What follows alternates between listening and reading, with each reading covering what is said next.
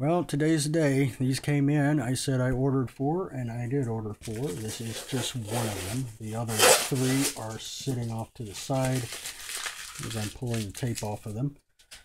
These were bought off eBay for about $2 American.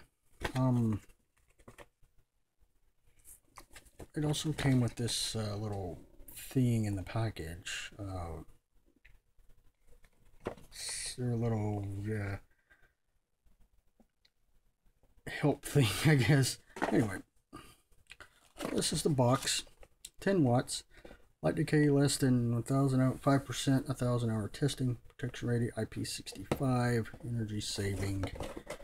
Input voltage AC 95 to 260 volts. Oh, 10 watts.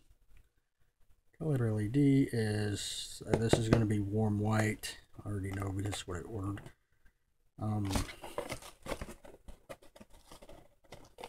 No UV or infrared, high brightness, cob efficiency 120 degrees. And this is a different design than what Bigclivedotcom had ordered. I specifically ordered this design because I'm actually going to use these on my home. And this color, I have a white house, and though I see they sent me a gray lamp, it's just fine. I have white spray paint for that. But the mounting conditions for this have to meet a specific requirement of mine, and this is it. The other one would have been too tall to get under the eave of my home, so this one with this configuration is better for me. Here we are, 10 watts, 3000K, the color, so it means warm white, I guess. And it looks like I'm going to need some type of pliers or a wrench, maybe? What size is that? 3/8? Huh. Well, maybe not. I could probably get away with this with just, I found my interchangeable screwdriver just a few minutes ago. Hold on. Now, we're going to do the test on this one. Did they or did they not connect the, where's the beeper? Earth ground. New meter already sounds like shit. Is the earth ground connected? Okay. It sounds like it is. We're gonna find out though. The Chinese are notorious for leaving those things out and surprising us later. So let's take these screws loose here. I always do this with lamps anyway from China. Hell, even American-made lamps, I check the earth ground before I'm going to mount them outside on my home because obviously, you know, I probably should take that bracket off. I got to take it off anyway. How do I hook this up? I got my test cable somewhere around here, and I also have my switched bulb cable here.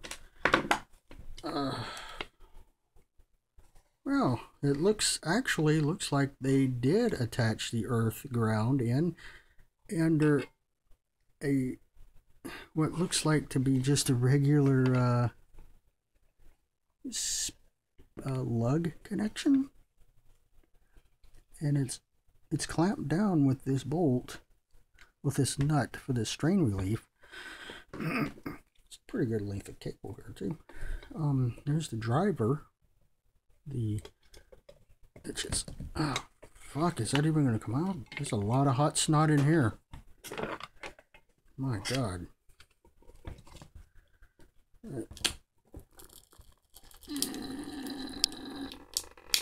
Wow, that is in there. That is in there. I don't really want to get too violent with this, but it looks like it's coming up without taking the label off, so let's proceed with caution here. I don't want to cut. Oh shit, the label is sticking. It's one of those plastic labels. Here it comes. Here it comes. It doesn't really matter if it's there. There we go. And What is the watts? Input 85 to 265.5 amps. Output 27 to 42 volts DC. 230 milliamps. LED driver. So it is a 10 watt driver.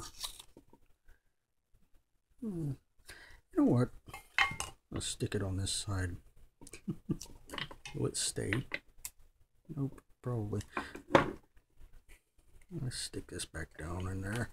Well, it is a 10 watt driver, so now comes the moment of truth. We put power on it. It does have the ground connected, though I'm not totally keen on that connection, but it is there. I'm not going to disturb it and take it all away to bits. I mean, just, you know, I'm just not doing that. And I'll hook it up here. This mains power.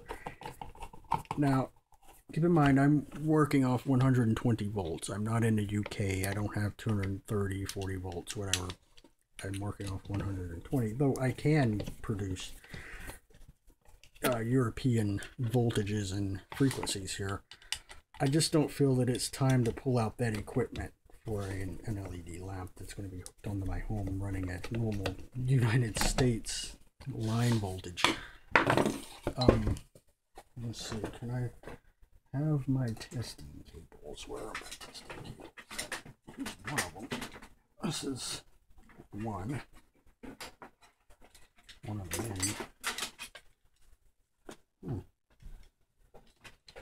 Okay. Hope this is not still plugged in. Oh wow, what in the hell am I hung up on? It's set of some sort, and my soldering iron. Okay. I have a cat, and she got in here and knocked stuff off the table. I still have that hooked to this wire. Anyway, I'm just not going to do the earth on it because that needs to go back to that fluorescent, that thing. Okay, this red is line, which I guess in European that translates to brown. Here live is black, neutral is white, and over there I guess brown and blue, huh? The earth is green in the US, or green and yellow in this case of electronics. But alright, let's find some power. Now this is off out of there. Either gonna smoke or not. Yes, it's popped in. Okay, it works. Oh, fuck, that's bright. Jesus God. Definitely works. And good God, I can't see. I can see briefly when I turn it on that all the LED pattern in there seems to be lighting. I could dig out the variac, but I don't want to overvolt it. So I'll be right back. Well, when I can't find the proper gels and filters, I resort to a pair of sunglasses someone left, one of those women left at my house. I don't know. I'm not going to explain it any farther than that. So I turn it on. Now I can see it, and I can see 6 LEDs in there in the cob, and they're all lit pretty equally. So yeah, I don't know if that can even be seen in the camera or not. Damn, that is bright for 10 watts. Hopefully you should come back and get these because that was interesting. Anyway, and I can even see them down in there. I mean, down inside I can see these. I don't know if there's a point in taking this all the way apart because all that's in there is just that LED, that cob. It's that 3, you know, it's essentially the same light that Clive took apart on his. It's just in a different casing, and I specifically wanted this type of case instead of that other one for the reasons where I have to mount these. So yeah, this is the other style of the Chinese. It's quality control.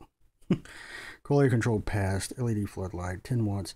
And they do make these up to 200 watts, 150 watts, but they are very, very pricey. You start getting into those wattages. So yeah,